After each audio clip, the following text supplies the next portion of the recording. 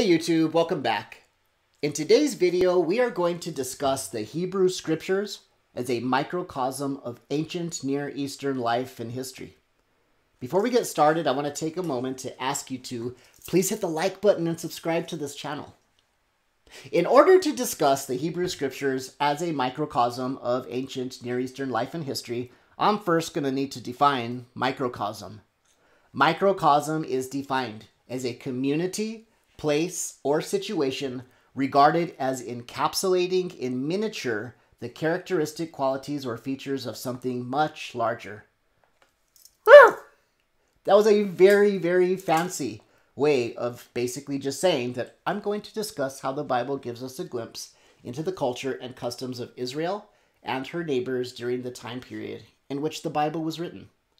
You know, the Old Testament books are packed full of sagas, poems, true historical narratives, genealogical lists, legal rules, etc. The real events that the Bible describes gives us a glimpse into the heart cries and daily lives of the people that it describes. History for the surrounding cultures of Israel, the pagan cultures, included a lot of mythical beliefs, whereas Israeli history is based on actual events and facts or true narratives. As the covenant people, this makes sense to me. Israel was being used mightily by the one true God to get his message out to the world so that it could ultimately get to you and me. Sure, there may have been some facts mixed in with the Okay, let me start that sentence again. Sure, there may have been some facts mixed in with the mythological beliefs in the surrounding culture that came down from their ancestors, but the Hebrews had pure, unadulterated truth that was given to them by God directly. There were flood stories in the surrounding culture, such as the Epic of Gilgamesh, but the biblical account of Noah's flood, the Hebrew version, is the true narrative of the worldwide flood. The Hebrew idea of history is completely theological. God is the main event in the Bible, which includes the history written about his covenant people. The question is, what was life like for them?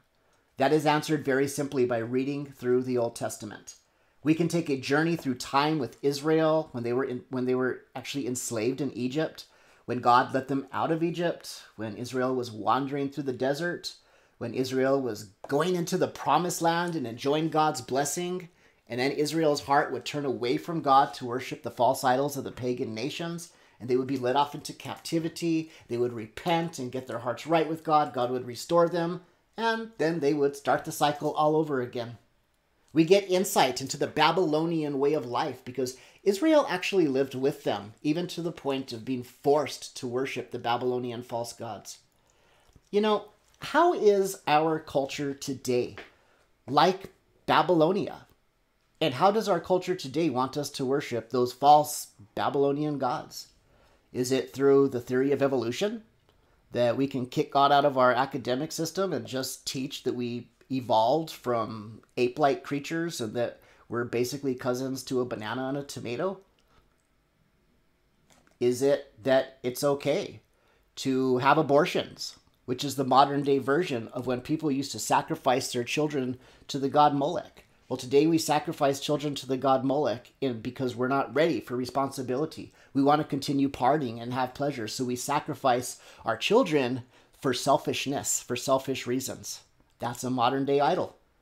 The religion of secular humanism that we're taught in school, modern day idol. These are all ways in which our society today is like Babylonia and wants us to worship their false gods. In the Bible, we find everything from wedding customs to funeral mourning customs. Here in America, where I live, we get together for an afternoon, maybe an evening, to have a ceremony for a wedding. Whereas in Israel, they celebrate for weeks. Here, when somebody dies, we send a card, go to the funeral, gather at a relative's house for an hour or two to eat cold fried chicken and potato salad.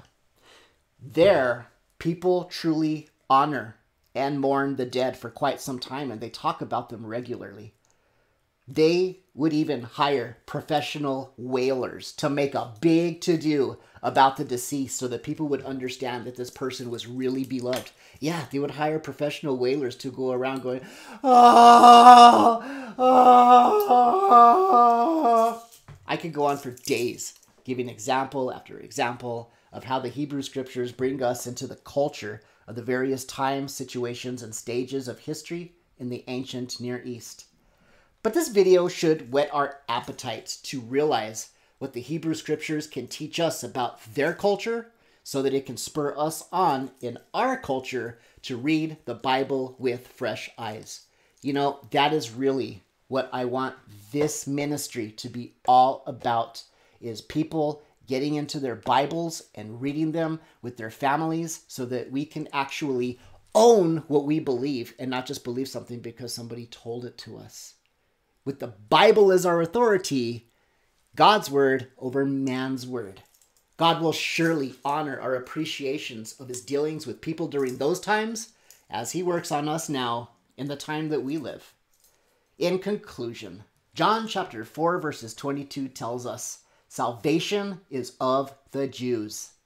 We may live in a different time and in another part of the world, but the Bible gives us the real history of our situation as humans.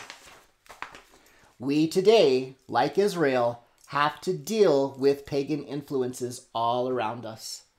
To be in the world but not part of the world can only be accomplished by God's empowerment or God's grace. There are two kinds of grace in the Bible. You know, just like God's attributes are multifaceted, so is God's grace. There's the type of grace that is God's unmerited favor that he gives us. But there's also the type of grace that is God's empowerment. So in order to tell in the Bible what grace is referring to, whenever you come across the word grace in the Bible, I want you to substitute in unmerited favor or God's empowerment, because you're going to see that the word God grace is used interchangeably. For example, the grace of God was upon Jesus. The unmerited favor was upon Jesus? No, the Father's empowerment was upon Jesus. So whenever you see the word grace in your Bibles, always substitute unmerited favor or God's empowerment to see what grace the Bible is talking about in that particular situation. So we must daily purpose in our hearts to keep our loyalty to the one who loves us, who gave his son for us, and who gave us this great book to explain everything that we need to know about our current situation as well as our future. Thank you for watching. Please hit the like button, subscribe to this channel, and I hope to see you in the next video.